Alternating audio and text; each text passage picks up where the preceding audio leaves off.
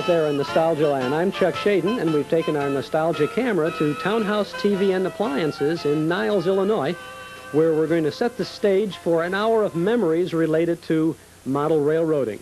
We'll be talking with Mike Moore, who knows all about the Lionel Company, and who can talk a lot about Lionel train collecting. And we'll be talking with collector Stan Roy, who has the most amazing layout you've ever seen.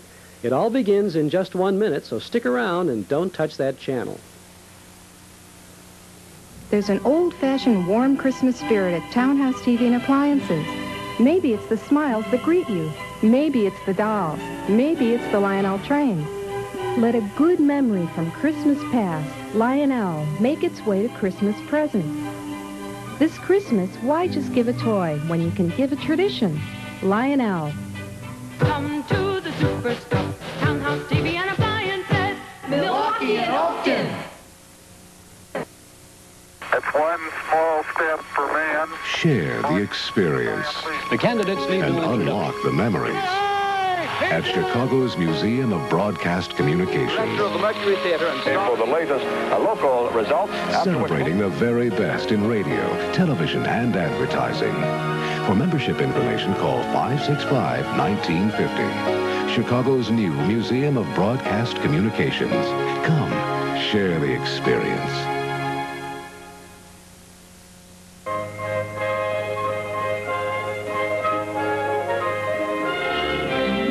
It's the night before Christmas. The family's at the fireside. And the children, the hour is 1 minute before bedtime. Of all nights, of all bedtimes, this is the most difficult. For tomorrow is Christmas. And sleep is not for youngsters who wait for surprises. Conjure up fantasies of a giant tree, glittering with lights and tinsel, planted in an acre of bright new toys.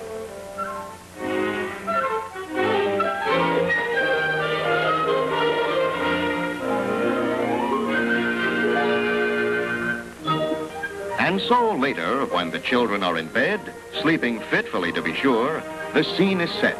The big surprise unfolded. This year, Johnny will get his electric train, his iron pony.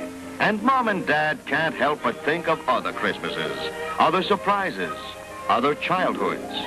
It seems only yesterday to Dad that he was bounding downstairs on a cold Christmas morning to find a toy train of his own.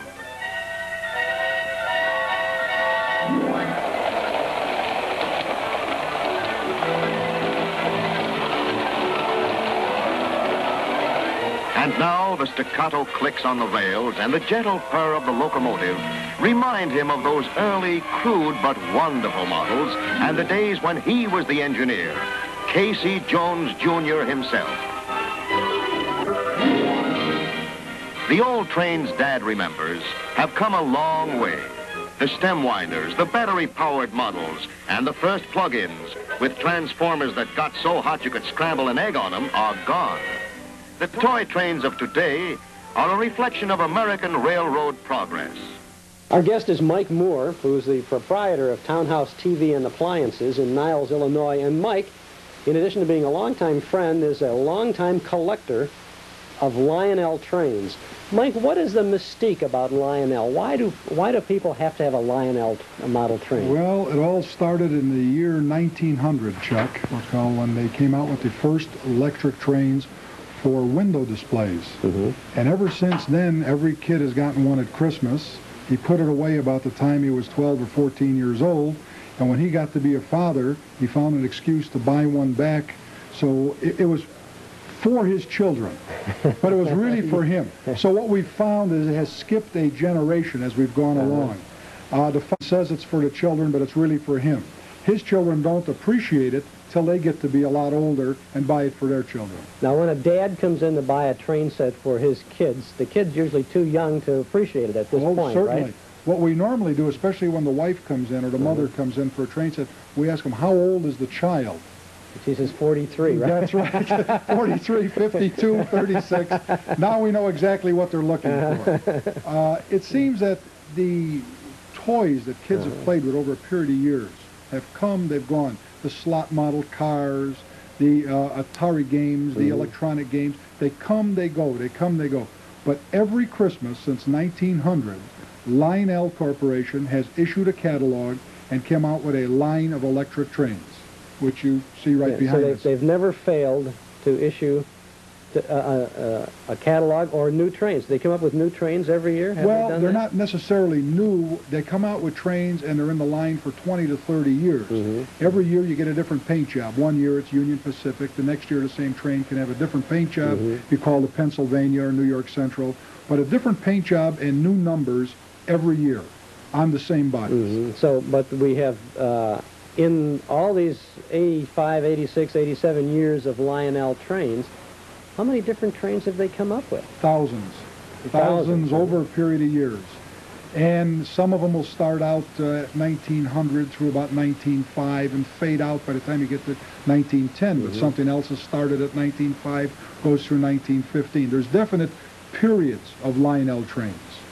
The early trains, the ones that were made out of wood, tin, handmade by Joshua Lionel Cowan.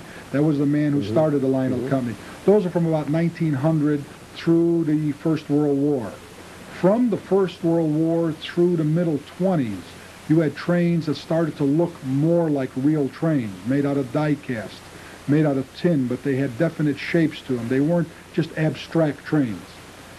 During the 20s and 30s, you had the classic period of trains. You had probably the most beautiful Lionel trains ever made during the Depression. When people could barely afford $5 for a train set, there were train sets selling for hundreds of dollars that today are worth thousands because they're classic in every respect in workmanship and in features.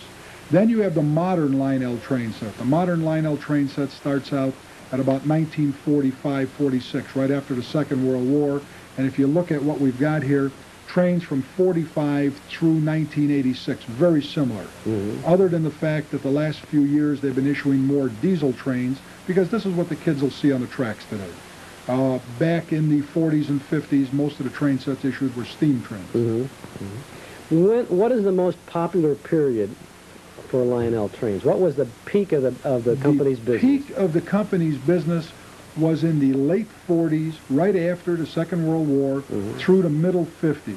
That was absolutely the peak of the Lionel business. After that is when the kids started to get into slot cars and different toys. They never died completely, but they did start to wane in the 60s. In the 70s and into the 80s, now what we get are the people who were kids in the 40s and 50s, who are now the adults who are going to get all these train sets that they couldn't have when they were a kid. They would come into a store like ours, see them on the shelf, and tell their father, I'd like to have $700 worth of trains. And the father would no way he could afford that. Now the fella's in his 40s and 50s, maybe even in his 60s, he can afford to buy these trains that he couldn't have when he was a kid. There's a saying in this business, he who dies with the most toys wins. And that's pretty much what it is. Nobody's ever happy with one train. Now, a lot of trains, you say, is very popular right after the war. During the war, a lot of trains went into the scrap heap, didn't they, for the war effort? Many, many of the highly collectible trains that are just sold because during the 30s, when these trains were made, when we came up with 1941, and you remember the scrap drives and everybody was taking their pots and pans, a lot of kids packed up their electric trains and tracks and took them to the scrap depot and left them what's called for scrap.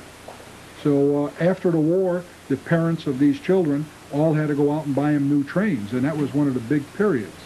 Now, trains for so many of the years, since 1900, when Joshua Lionel started with all of this stuff, they were basically toys for kids. That's right. That's right. But now they have become collector's items. They were toys for kids into the 60s. And Lionel, during the 60s, started to make space trains, and this was one of the parts. They got away from the traditional train and went into space and military. From the top secret car barn of the Lionel Corporation comes the most advanced military train ever developed. Looks like an ordinary freight, but at this very moment, military engineers within are receiving the exact position of an enemy ammunition train. The innocent-looking freight car roof swings open. The Minuteman fires. Mission accomplished. Enemy target destroyed. Another Lionel train speeds to the attack, roaring along over sturdy trestles. Lionel takes you into the space age with this exciting satellite launcher. And this huge missile that blasts off into space with its astronaut-carrying Mercury capsule. What is the most collectible of all of the Lionel trains? Overall, Well, this depends what period we're in. There's, the most collectible, I feel, is the late 30s. When Lionel made copies of the Union Pacific M10,000, which was an Art Deco type of streamlined train that the Union Pacific made. They also made a copy of the Milwaukee Road Hiawatha that ran between Chicago and Milwaukee and up into Minneapolis. Those are very collectible. For most collectors, they say the Hudson. Joshua Lionel Cowan brought out a scale model Hudson in the late 30s, which sold for $75 to $100 in the days when people were making $12 a week. That train was made from 37 through about 1941. It was then reissued under another number in the early 50s. It was reissued under another number in the middle 60s. And just last year and this year, Lionel has reissued it under another number. The Hudson, for most collectors, is considered the most desirable collectible piece. Does a collector, a real, dyed-in-the-wool, true collector of model railroad equipment, does he get every incarnation of that Hudson over the years? Well, that's really the way it goes. To get every Lionel train that was ever built, every different type, you would probably need a museum as big as the Museum of Science and Industry to house them in. So what happens is most people start out with the idea of getting one of everything that was ever built. Someplace along the line, they find out that you just can't do that. We have one customer of ours that tries to get every variation of the Hudson, because even though it was made in 4 or 5 separate series, each year there might be 2 or 3 variations because of factory runs, because of a different paint job, because they ran out of one color paint. These collectibles happen because of not mistakes at the factory, but because when somebody says, we're out of this color gray paint, we'll use something that's 2 shades darker or lighter, it really doesn't make any difference. Well, years later, it does make a difference to a collector. But the factory doesn't enjoy any increase in value in the collector's market, right? Lionel today does not make collectibles. They make operating, running electric trains. It is the people out in the field who buy these things who make them collectible. Now, certain Lionel trains that are made today are made in small runs, 2,000, 3,000, 4,000. As long as they're available from a dealer, they're not really collectible. But as soon as the last dealer has sold the last one, they start trading between collectors. And that's where the value goes up. A train that someone might buy today, not for his kid, but for himself, say, oh, I love this train, I remember trains like this, I want to have it, and he buys a decent set today. How much is that going to cost? Today, to buy a decent set for an adult, he's going to be in the $500 price category. And that's with the engine, the coal car, or whatever? So a few cars behind it, some track and a transformer, enough to get them running. Okay, now, in 5 years from now, what might that be worth? Might be worth $100. On the other hand, might be worth $1,000. The funny part of it is, if we knew which one of these trains were going to be valuable, we'd save those and sell them later. We don't know. Back a few years ago, Lionel brought out a GG1. That's an electric Pennsylvania locomotive. In the 50s, they made that locomotive in green, and they made it in a Tuscan, which is a maroon color. And it's highly collectible. In the late 70s, they came out with it in Tuscan and maroon again. Everybody wanted them because they were like the originals. And they also came out with a black one, and it didn't say Pennsylvania on it, it said Penn Central, which is a new, of course, road name. Nobody wanted the black Penn Central, even to the point of people buying the black Penn Central and having them repainted, either Tuscan or green, and saying Pennsylvania on it. Today, the green one and the maroon one are collectible, of course, and they've gone up a few dollars. The black one, which nobody wanted when it was new, is now the most highly prized one. It's a fascinating world. So you never can tell. Now, lots of trains that were in individual collections over all the years, they've gotten beat up. They've gotten broken. They've gotten damaged. They've gotten rusty. And there's a big market for those things as they're restored, too, aren't there? Oh, yes, definitely. Definitely, we're told. Many of these trains were left in attics, and of course, unfortunately, a lot of them were left in basements where they corroded and rusted. And we find today that there are people that are selling these, of course, and we restore them and resell them. And there are also people that would like to have them restored for themselves so they can put them back on a shelf and have it just the way it was when they opened up the box in the 30s or the 40s or the 50s. Well, I know you do an awful lot of work in restoration of train sets, and we're going to take a little break. And we come back, I'd like you to show us what kind of work goes into that. Okay, Chuck, we'll be glad to. All right, we'll be right back. Stick around, and don't touch that channel. There's an old-fashioned warm Christmas spirit at Townhouse TV and Appliances. Maybe it's the smiles that greet you. Maybe it's the dolls. Maybe it's the Lionel trains. Let a good memory from Christmas past, Lionel, make its way to Christmas present. This Christmas, why just give a toy when you can give a tradition? Lionel. Come to the super stop, Townhouse TV and Appliances, Milwaukee and Oakton. You'll find a generous helping of memories from and about the good old days at Metro Golden Memories in Chicago. We have a complete selection of records and cassette tapes from the fabulous big band era, plus thousands of personality recordings by your favorite singers. We offer a gigantic collection of books about the movies and the stars from those wonderful days of not so long ago. At Metro Golden Memories, you'll find a marvelous collection of celebrity statues, plus our famous Maltese Falcon replica, the Oscar look-alike, even Little Nipper the RCA dog. Hundreds of old-time radio shows on record and tape, and lots of books about radio and television, too. Posters of your favorite movies and movie stars, and videotapes of the classic films from Hollywood's golden age. Hundreds in stock for sale or rent. All this and more at Metro Golden Memories, 5425 West Addison, just 2 miles west of the Kennedy Expressway in Chicago. Open 7 days a week, Monday through Saturday from 10 to 6, Sunday from noon to 5. Come in and browse. Our guest is Mike Moore of Townhouse TV and Appliances, and now we've come to Mike Moore's inner sanctum in the back of the model electric train department at Townhouse. And Mike, this is your inner sanctum, and you're wearing your doctor of trinology. Doctor of Restorology. Doctor of Restorology schmuck, right? Schmuck, that's my schmuck, yes, sir. You go into a telephone booth and put this on, and is that it? No, these are my dress whites. We use this one for TV shows. Okay, well, you're dressed perfectly today. Now, somebody comes in with a beat-up old electric train. A beat-up old train. Parts are missing. It doesn't look like it could ever be salvaged. And yet you say, hey, that's a challenge, right? One much like this, Chuck. Like that. Now, what is this train? This is the tail end car, the observation car from the Lionel M10,000 from the 30s we were talking about. This train was built between 1934 and 1938. And this example here is about 80% complete. There's a lot of paint missing. There's a lot of rust on it. There's a lot of corrosion.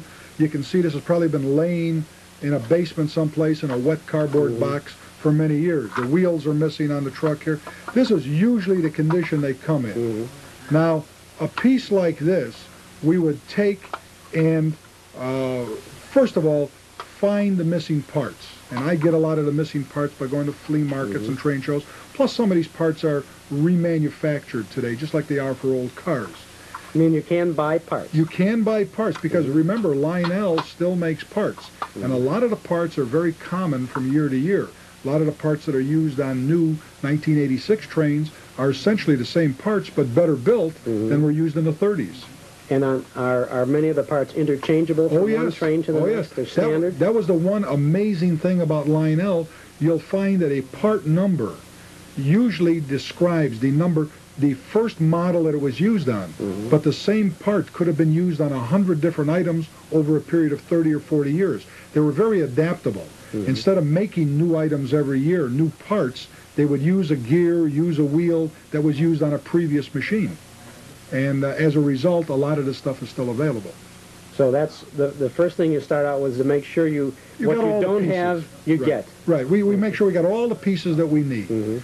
Then we would take a piece like this over here and take it apart to its last piece. Now, the nice thing about Lionel trains is everything comes apart with screws and nuts and bolts and tabs. And you would take this thing apart down to its last piece. You take off the roof and the tail end piece, the windows, the belly pan. After we've taken the whole thing apart, we take each individual piece and we would sandblast it, acid etch it, and make it look like a new piece of metal.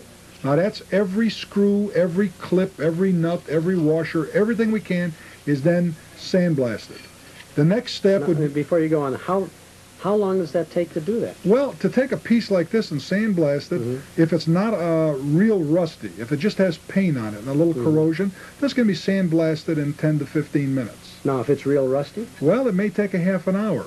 Then you may have to take the piece and dip it in a pan of phosphoric acid, just like they would in a body and fender shop, to eat away at rust. Now, if there's too much rust, when the rust is all gone, instead of having a nice finish, you'll have pock marks. That's where the next step comes in. Priming. You would want to put a primer finish on it. And then at a spot where there's a big hunk or a big rust mark or corrosion mark where pieces have been eaten out. Once you've got them clean, then you'd put in a filler. Now when this filler dries like this one has here, we then want to sand it down, much like body and fender work, much like restoring an automobile.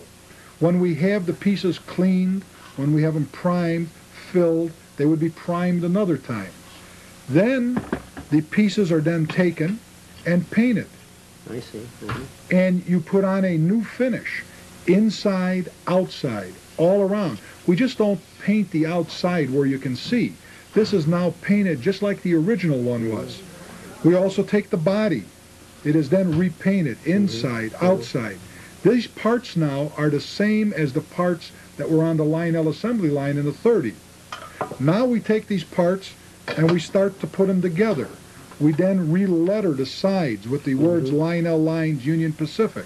Now, do you do that by hand? No, that's the one thing we had to several years ago, do them by hand.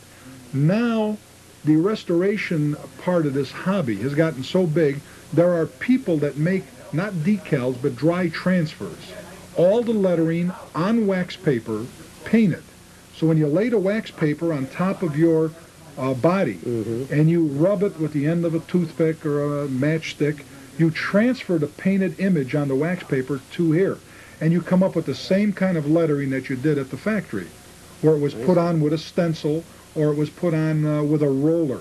And they have recreated the exact same recreated exactly the same. So now, I don't know if you can see here the type style here. Yeah, let's look at this Union Pacific Lionel Lines number 754. Now, here is one that is finished. This one has been done. It's been completely painted. A few of the wheels have been replaced. The pickups have been replaced. The windows have been replaced. And what are the windows? That's it used to be celluloid back in the 30s. Now, of course, it's an acrylic plastic. I see. And there it is. So it's all in there. All in there. The numbers, Union Pacific, lettered exactly the same, because the people that would make the dry transfers would make them off of an original copy. I see. Oh, I see. I see. And there's little things here like little tail lights in the back. There are lights inside this car. When they light up, these light up red. Needless to say, what's called a little piece of red plastic, red celluloid. You make these with a paper punch. They're exactly the same size. A lot of things at Lionel were done because of materials and tools at hand. But a standard notebook paper punch punches plastic exactly the same size as the headlights and the taillights on most of the trains. And then it's just held in by a glue or something. A little drop of glue. A little crazy glue, super glue, goes a long way in this hobby. And then this is one car. Now, this is one car. Now, an average train, the Union Pacific, would be how many cars? This would be 4 cars. The Union Pacific would have a tail car, observation car, would have 2 passenger cars, and would have an engine on the front. I don't know if you can see one back here. I can get one for you if you'd like, Chuck. All right, let's see if we can get one. This is an amazing recreation. This is the tail end of this Union Pacific car. It's got the works in there, and it's ready to roll with this engine. And this is a restored engine now? This is a restored body of the front end. Oh, that's this. And that's exactly the same as this one over here. And the motor still has to be put in here, the motor and the wheels. And here would be a tail car. Here is a middle car. The whole business, huh? Now, when you're all through with this then is a working, running train. It runs like it did when it was brand new, and it looks like it did when it was brand new. 100%. Our restorations are not just cosmetic on the top. It's not just a quickie paint job so it looks nice. Every piece, both mechanically and physically, is as close to new as original. And you can put it on a track, you can run it like you did in the 30s, or you can put it on a shelf and enjoy it. Now, this whole train came in this more or less beat-up condition, although it's probably more of the paint job on here than anything. That's right. In this particular That's right. case. From the day this came in to the day, and I guess you're still not exactly finished with this, how long would you expect to take to restore this? Something like this would take about 3 months. 3 months? 3 months. Now, remember, Chuck, we're not talking about 9 to 5 every day, 5 days a week. In actual hours, about 100 hours. But a lot of this is done on the basis of one day I take apart one car. I don't like to restore 10 pieces at once. It gets monotonous. It gets to be a job. So I'll restore one car completely. Then I'll start on a second car. Even though some people would like to paint all of the pieces the same color at the same time, I don't do that. I'll restore one car at a time. I'll take it apart completely, and then little by little, one evening, one afternoon, when I have some spare time, we'll sandblast it. We'll do these pieces. Sometimes a piece will be painted or primed. It'll hang for a couple, 3 days. It'll hang for a couple weeks. So the whole job will take about 3 months, but in actual hours, about 100 hours of time. It's a labor of love for you. That's what it is. And it's a relaxing hobby for you? I do this most of the time after the store is closed in the evening. It's not something I can do on demand. If a person came in and gave me a train and says, I need this done next week, it's work now. No matter what the charge would be for it, it's still work.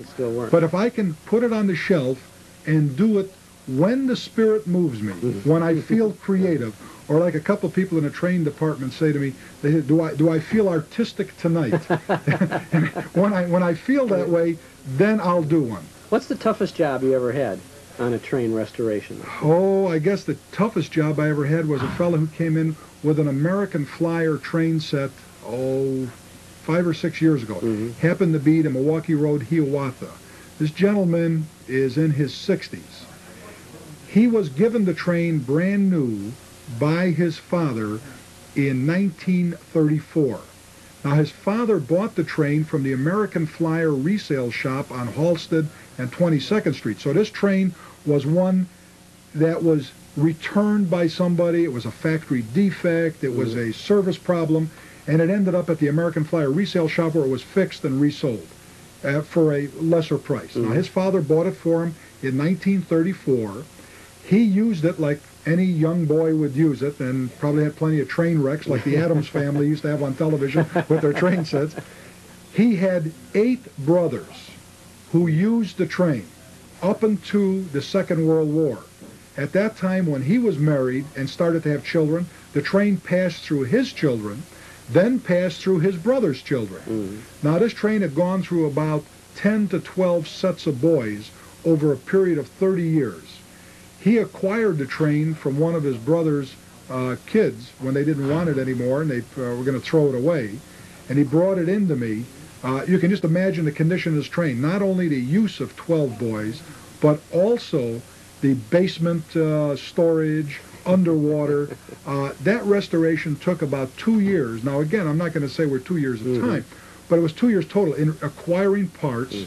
American Flyer parts are not as easy to get as Lionel parts, and acquiring decals, acquiring wheels, acquiring grommets and gaskets and little parts for it. We finished it about 2 years ago. The gentleman is very happy with it. From what I understand, he ran it around a tree once. It now sits on his fireplace in a plexiglass box. But after all that usage, there was just not much left of the train because, you know, over a period of years, what happens when a screw or nut falls off, I don't know if when you were a kid, Chuck, you didn't have a machine screw with a nut, so you found an old wood screw someplace, so you stuck it in. And after old wood screws and sheet metal screws have been put into things over a period of years, it makes it a little harder. Maybe the second hardest one I had was a gentleman who brought in a small engine, And when he was a kid, now this engine was from the 30s, from the early 30s, him and his brother used to put it on the fence when they got a little older and shoot a .22 at it for target practice. The train actually had several bullet holes through the boiler, which had to be straightened out, brazed, sanded. Like I say, it's much like restoring an automobile. It's most of the paint and of supplies that we use to restore these are bought from an automobile body and fender supply shop.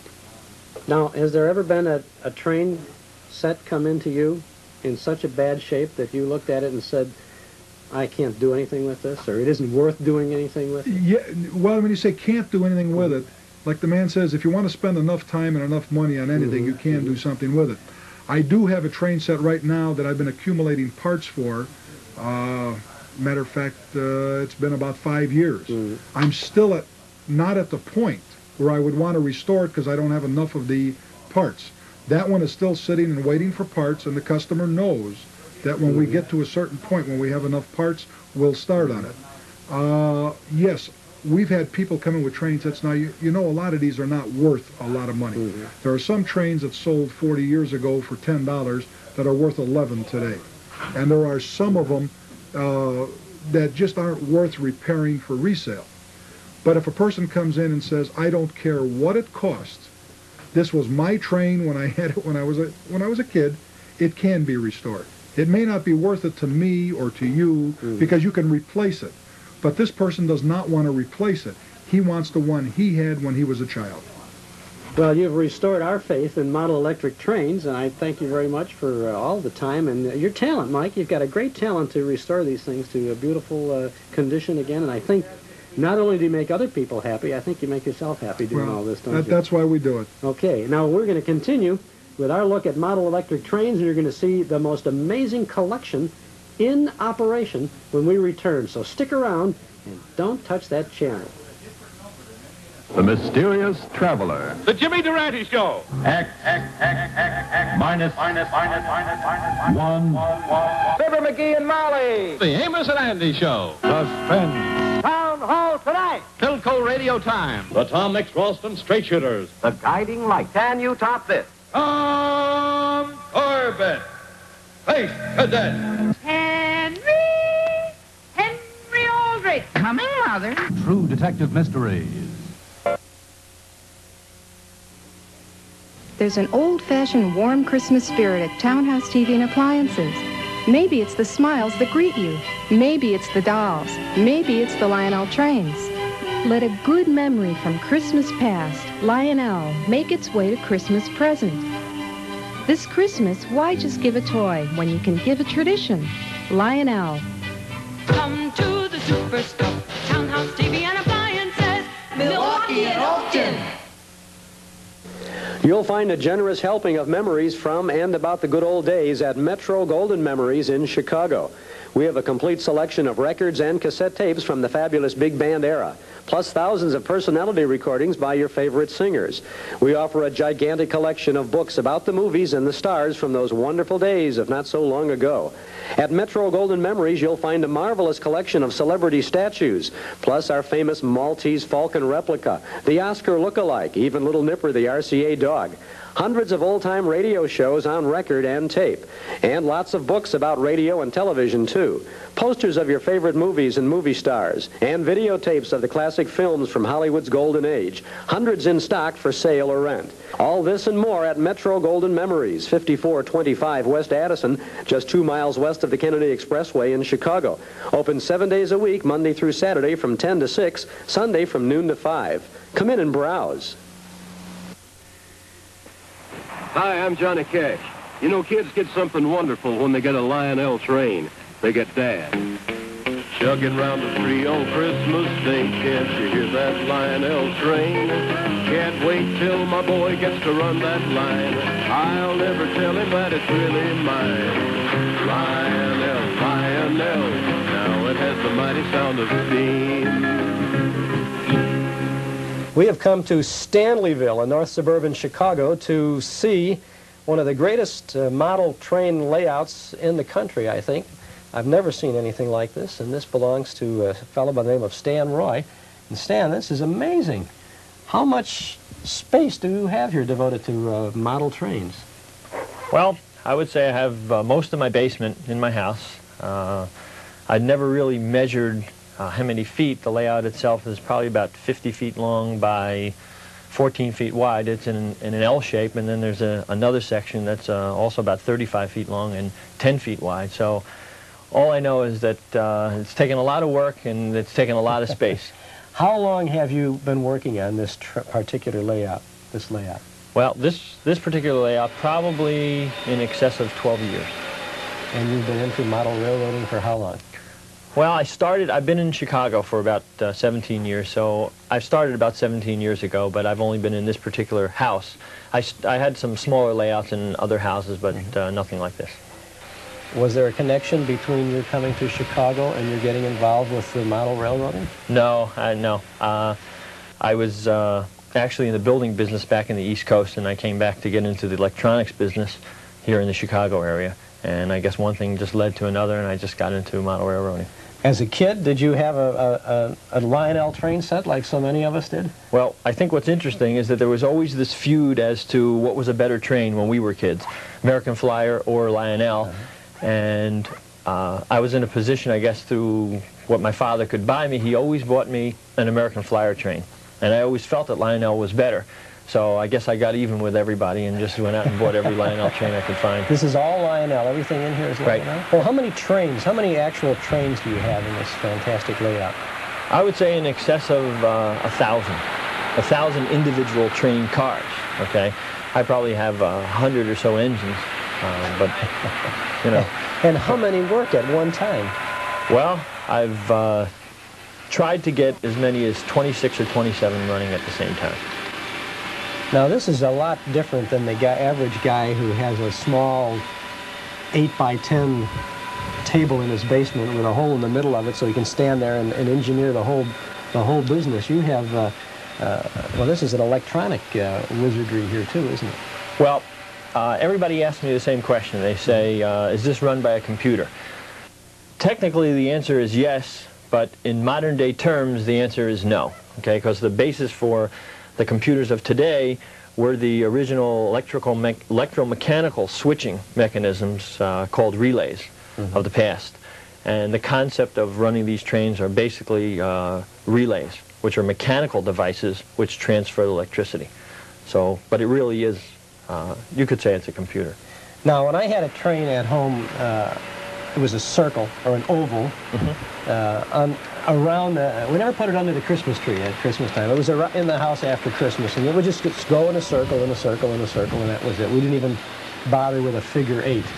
But sometimes it would chug to a stop no matter what I'm doing with that transformer. And once in a while, a friend of mine would bring his engine and a coal car over there. We put the two of them on there. And then both trains would seem to go slower than that. Now, you have so many different trains that go all at one time. How do you keep them all going at one time? Okay, well, I guess the biggest change that I had to make was that if you buy original Lionel trains or whatever, you get what they call AC transformers, alternating current transformers. And they're okay, but they're only okay to run one, possibly two trains at the same time. So the first thought that I had was, how am I going to get these trains to run at a constant speed? I don't even know if we basically talked yet about the stopping and starting, but the whole key to the layout is the automation of the layout. The fact that the trains are crossing each other's path.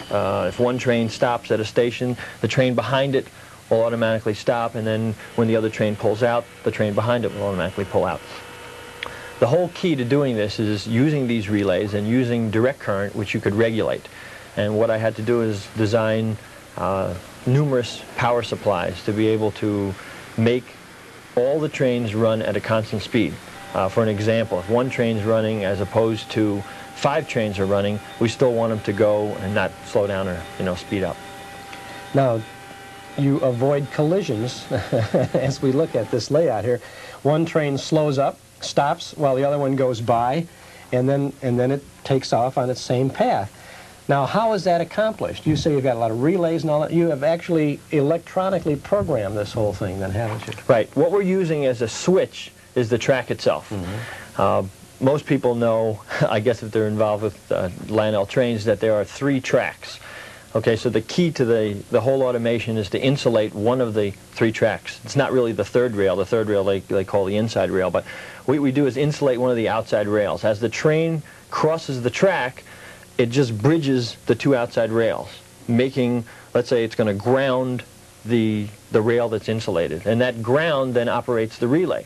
So what we do is we take the relay and have it connected to, I actually should have a piece of paper and pencil or whatever, but assuming we have a cross track, okay, what we'll do is as the relay energizes, it will take the voltage away from the center section of the opposing train, so that one train is then basically telling the other train to stop. Now you say you constructed most of this yourself, or all of it yourself.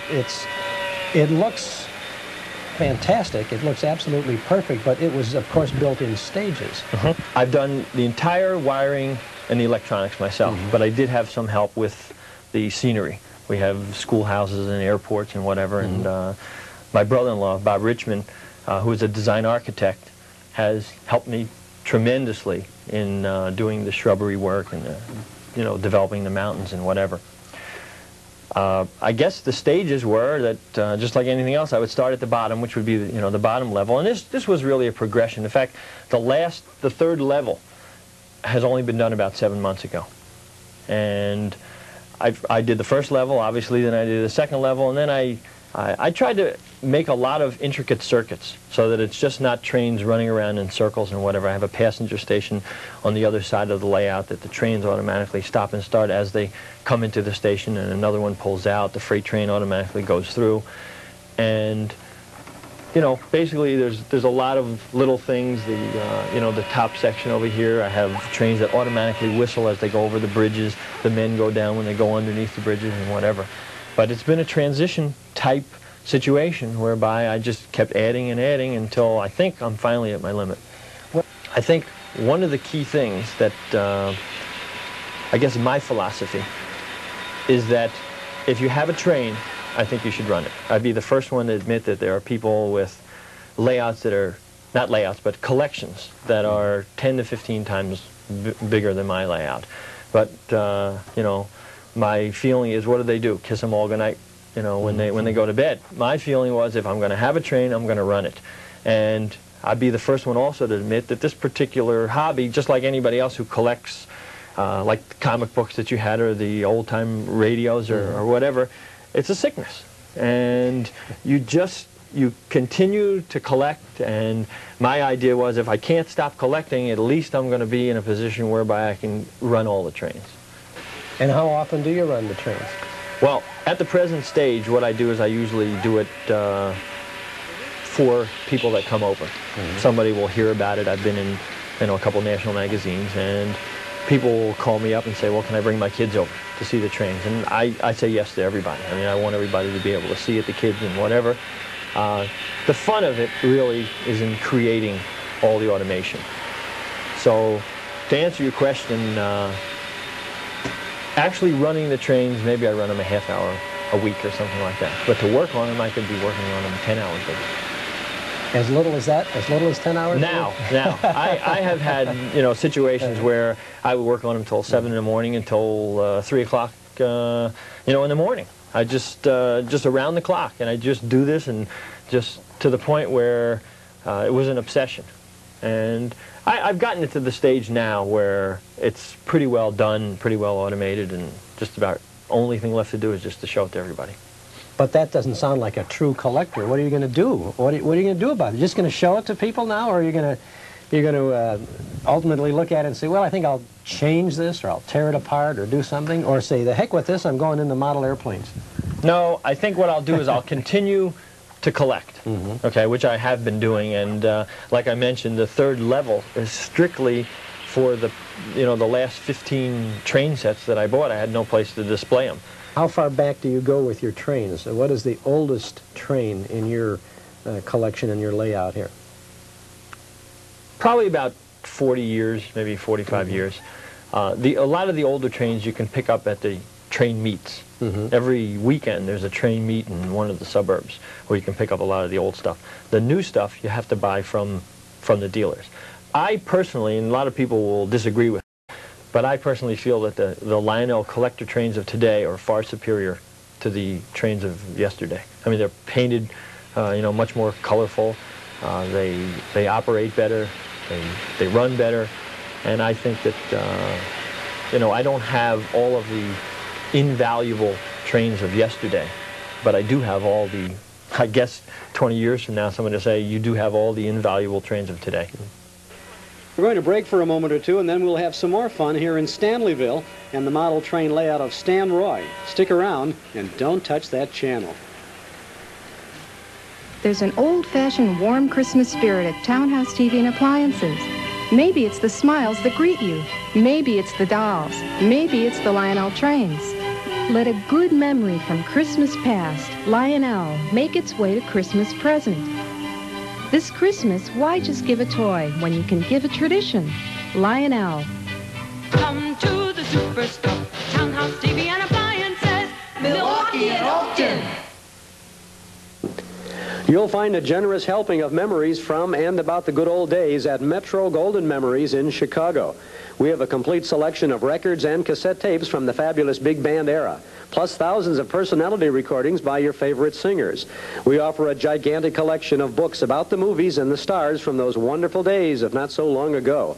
At Metro Golden Memories, you'll find a marvelous collection of celebrity statues, plus our famous Maltese Falcon replica, the Oscar look-alike, even Little Nipper the RCA dog. Hundreds of old-time radio shows on record and tape, and lots of books about radio and television, too. Posters of your favorite movies and movie stars, and videotapes of the classic films from Hollywood's golden age. Hundreds in stock for sale or rent. All this and more at Metro Golden Memories, 5425 West Addison, just 2 miles west of the Kennedy Expressway in Chicago. Open 7 days a week, Monday through Saturday from 10 to 6, Sunday from noon to 5. Come in and browse. It's one small step for man. Share the experience. The candidates need and unlock the memories at Chicago's Museum of Broadcast Communications. The Mercury Theater and for the latest local results. Celebrating the very best in radio, television, and advertising. For membership information, call 565-1950. Chicago's new Museum of Broadcast Communications. Come, share the experience.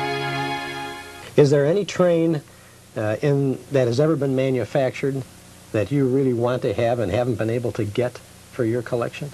Well, there was one train, but Lionel took care of that. It was I guess the most acclaimed train is the Lionel Hudson. Mm-hmm. And that was a train that I guess escaped everybody many years ago. And they were very, very difficult to get a hold of. In fact, you could buy them. They were in the neighborhood of like $1,000 or so. And they were not in real good condition. Mm-hmm. And just recently, Lionel reissued the Hudson. Obviously, I did buy that one. And just to give you an idea, I bought it for about $650. It's worth about $1,100 already, and I've only had it for about 7 months. It was a limited edition also. So I would say that if there was any one train, it would have been that. And now that I have it, I don't need to go back and buy any of the old trains. I did do that with the accessories. Mm-hmm. There were a lot of Lionel has not reissued a lot of the original accessories. So I've searched around. I travel a lot. So every time I get into a different city, I'll look up, some model railroading stores, toy stores or whatever, and I'll go in there. And a lot of the people have been in the business for 30, 40 years, and they have older trains or whatever, or some flea markets, on occasion. And I have now collected probably every accessory Lionel has ever made, with the originals. So every accessory Lionel has ever made? Yeah. This collection and this layout is really priceless. Priceless really is the word for it. You've been talking a little bit about how much this train costs and how much that train costs and the value of it increasing. And we know that you can go to the store and buy a new Lionel train set, whether a collector's edition or a current edition, and you know how much that costs. But you take that and you take so many sets from years past, and then you put them in a layout like this, there really is hardly a monetary value for it. It's just a priceless collection. And you must have a lot of canceled checks to support this hobby of so many years. Somebody told me a little story once, and I thought it was humorous. And I think a lot of the collectors who see this tape are going to feel the same way. They want to collect this, and in a way, they're trying to hide it from their wife. So one of the things that happens is that if your wife comes down and, you know, she sees something and she says to you, well, what is this worth? And you play it down. You know, it could be, you might have just spent $500 for a train. You say, I picked it up at the, you know, some flea market for $10 or $50 or whatever. So you never really tell anybody what it's worth. And one of the tricks is that when you come home from one of these flea markets, you leave most of the stuff in the trunk of your car, you know, and you come home and you bring in one train. She says, well, what did you get? And you say, well, I got this one car, you know, and it was a bad day, right? And then next opportunity you get, whether she's sleeping or she's out of the house or whatever, you go back into the trunk of the car, you take all this stuff and you immediately bring it downstairs and you put it on the track, which, you know, I'm obviously, you know, guilty of, and then she doesn't know what it's worth. But one of the sad stories, I heard something one time, somebody was collecting guns, and he did basically the same thing, and he kept telling his wife his gun collection wasn't worth anything. He passed away, and of course, maybe some people knew that he had a good gun collection. They came in, and she just thought it was worthless. So she just about gave away his gun collection. I don't want that to happen. My wife knows, you know, what it's worth. There's a lot of time and effort, obviously, that's been put on here that you can't really put down in black and white. I mean, I don't think the hours are incredible, but if I had to put a figure on it, I would say we're probably close to $100,000. I just happen to have $100,000 with me today and wondered if you would sell this set to me right now. Well, the answer to that question is no, and I probably wouldn't sell it for $200,000. In fact, I don't think I would sell anything that I have here. What will happen in later years, I just, you know, I close my eyes, I have this dream that, you know, let's say I gave it to my son or whatever, he'll probably disassemble it and trade it in for a Corvette or something like that. But I think that as long as I'm around, I probably will never sell any of it. Would you like to see it maybe be preserved someplace in some kind of a railroading museum or some kind of a operation like that? I've thought of it. I've actually thought of it. I think that if, you know, some of the articles that have been written about me, I did this like in a vacuum. I'm obviously a member of a lot of the train collecting societies, but nobody really knows that this exists. Tom McComas is coming out with a book, The Greatest Toy Train Layouts in Existence, and obviously this layout is going to be in it, and maybe that'll be just an indication to, you know, some of the people in the country that a Lionel train layout such as this does exist. Well, everybody in the country can't come down to your home and see this layout, and we're glad to have this opportunity to bring our nostalgia cameras here to get a small cross-section of the people in the country to take a look at this, and we really appreciate you letting us see it. Well, I certainly appreciate the opportunity of you coming down here and filming the layout for me, and I thank you very, very much. Stan, I hope we can see this grow and grow, and wish you a lot of luck with it. Taking a lot of time and a lot of effort, and it really shows. It's a priceless collection. Thank you very much. Thank you, Stan.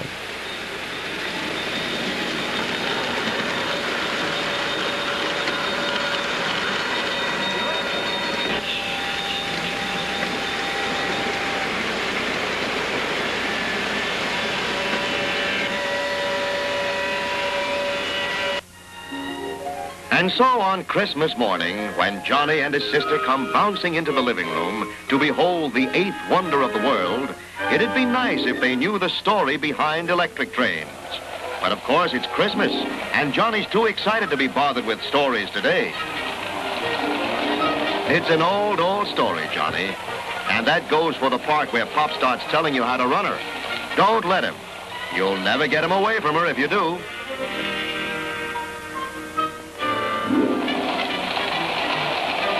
Well, you've got your train, young fella. You can drive her anywhere you want. To California, South Setauket, or Timbuktu. So take her away, Johnny. You're Casey Jones III, boss of the Iron Ponies.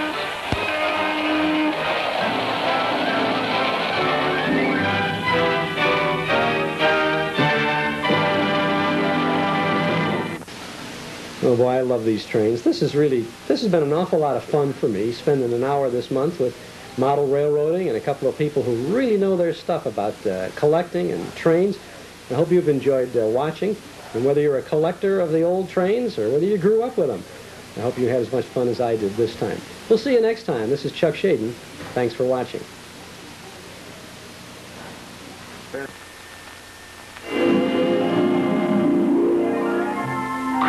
morning, at last. What wild and wonderful dreams are waiting to come true beneath this tree? A certain present here will make this Christmas the one to be remembered always. A Lionel electric train. It will grow in value and importance during the years ahead by giving these children a sense of responsibility while the whole family has loads of fun.